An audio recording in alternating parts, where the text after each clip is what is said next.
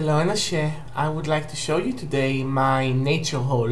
When I say nature haul, it means those are plants and things that I got from nature, which I would be using in my medicinal and magical concoctions.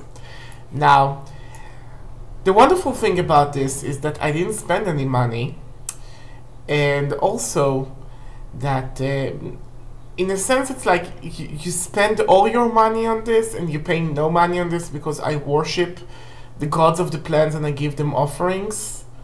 So worshipping, and making offerings and having like a festival for Osani, the plant god in Voodoo, is like, it costs money, but as soon as you do this, you get the plants and they retain a lot of magical energy. There are shades available for me to shape. Now, this is, they might seem a bit withered because they are 2 days old, okay? But this is the basket of the herbs that I've gotten. So let me show you what I've gotten and how I'm using them. This is white fennel. I picked some leaves of white fennel. As you notice, I have a handful here. I don't have much. And fennel is a good Muni herb. It's a subconscious herb. And it's also a very maternal herb. It helps young mothers to operate as a mother and take their pain away. It takes the suffering of having to sacrifice yourself so much for having children. So it's a good plant to have, and it also gives you a protection from authority, protection from the law. So I'm drying it. This is basically would be what I would be using for the next 4 years until I need it, and it smells marvelous. It smells like anise and freshness. Okay, so that's one. I got a small blossom of rue from my garden, and this is a sun herb. It's a very empowering herb and protective herb. And I usually buy my rue because I get the rue seeds, the rue fruit pods already dried in the Ethiopian markets. They use it as a spice and as a cheese making thing.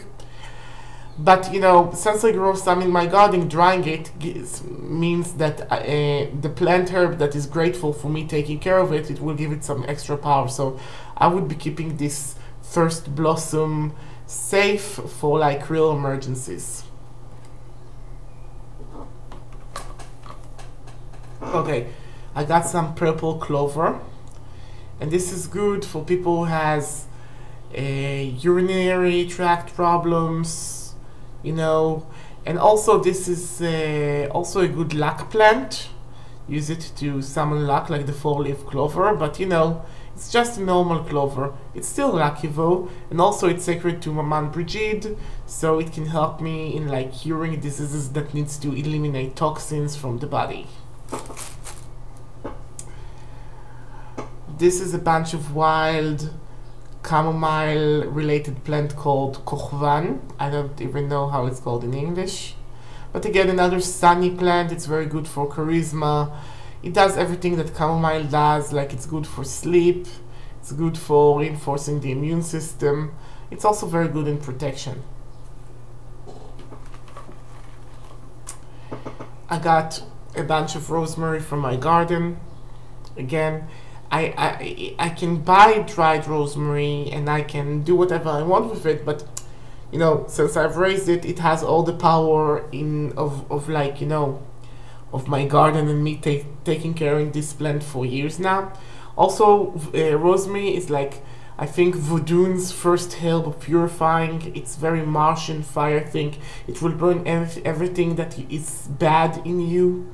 So it's good for protection, it's good to create barriers, and it's good to cleanse people. And I've seen like Voodoo people take it and make limpia out of it by basically brushing this against their body. So I'm drying it.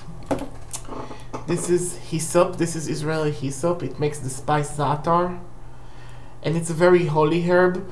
The ancient Hebrewites used it to smell the blood of the sacrifice over their doorstep, so the plagues, the Egyptian plagues, wouldn't kill them. So it's a very good protection thing. It's a very good ancestral thing for me to use in protective magic in general, and also it has aphrodisiac powers. It's known to have powerful aphrodisiac powers, so it's good for love spells. I got some blackthorn from my visit in the autumn forest. I can use the needles for stabbing things, and you know, it's also a protective, and it can be used for hexing. And sage is now blossoming, and blossoming sage is the best sage for tea and other things. Sage, not many people talk about this, but it's a good forgetting herb. It's like when you have an argument or a fight and you want people to forget what it was about and move on, or when you have a trauma to heal, you can go to sage, you know. You can use the sage as a purifier and a smudge stick and just tell it that you want to make bygones be bygones. And it's really, since it has like all those peaceful attributes and healing attributes, it really helps you to let bygones be bygones and let people forget things that you know you need them forgetting. Also, it can be used for malevolent magic. You can use it to make people, like, you know, forget stuff that they need to remember, and that, you know, and cause some mischief with it. Okay, so that's my herb basket, and you know, isn't that pretty? Don't you think it's beautiful? I really think it's beautiful. Okay, now, and of course, after they dry, I will remove them from the stalk. I will burn the parts of them that I don't need as an offering and as a thank you. And when they're absolutely sure, I would put them in jars and in bags, and you know, use them as I need to.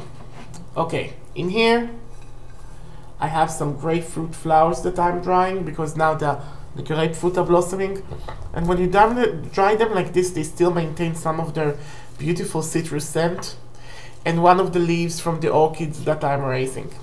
Now, orchid is a very royal plant. It gives you control and power, and also, you know, it's a very good thing to protect your position in life to have orchids around you, okay? And also is a very good part in, like, when you want to banish something or bury something. Look how flexible it is. I can write a petition over it, I can roll this, and I can bury it in the cemetery and use it for, like, you know, dismissal. Now, grapefruit is also, it's, you know, did you know that grapefruit essential oil is one of those oils that are safe to use while one is pregnant? Again, it's a very maternal, watery plant. It's also, the fruit itself is a very moon thing. It's moon-shaped fruit, and it has this very delicate effervescence about this.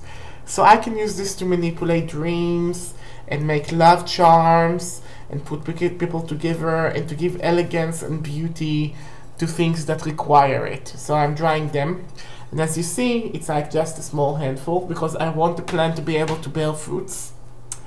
I also kept the leaves of the grapefruit, and I'm drying them. I just put them in this bag and I roll it as a sleeve backwards like this, and I keep it open on a desk or, like, you know, even on the floor, and every few days I turn the leaves around, I touch them. I'm even singing them a small song for preservation, you know, so the essential oils and the magical powers will remain in this. Now, another thing that I've gotten is cyclamen. Those are cyclamen flowers, and cyclamen is a protected plant in Israel. Those are from a friend's pot. They started to die, so I basically picked them up. And cyclamens are very aphrodisiac. The root might be very poisonous, but the root can also be used as a sort of a medical soap. And also, it's a memory herb. This can fuck up with somebody's memories.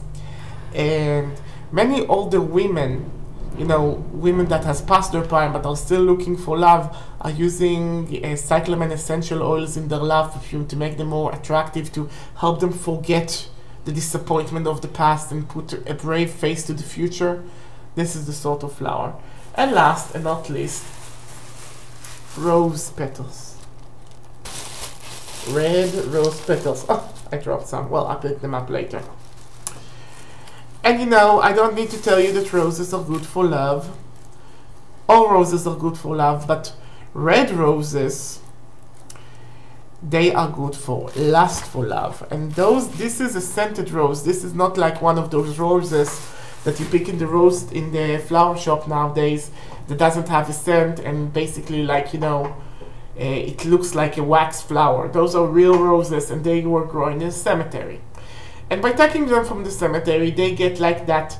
They have, by the way, those have a scent, but this is not a sweet scent. They are very peppery. Those are peppery roses. And what's good about them is the fact that, you know, you can use them for all sorts of things, but the fact that they are stolen from somewhere public give them an extra kick, because a red rose is a flower of Eshu, and Eshu is a trickster, and he loves it when you do this harmless grabbing when you can, you know, when you're using your nature around you to change things. So I picked some, and I'm drying them in the bag in the same technique I told you about before. Now, I've used previous roses from that bushes in the past, and I ran out because they were so good. I stopped using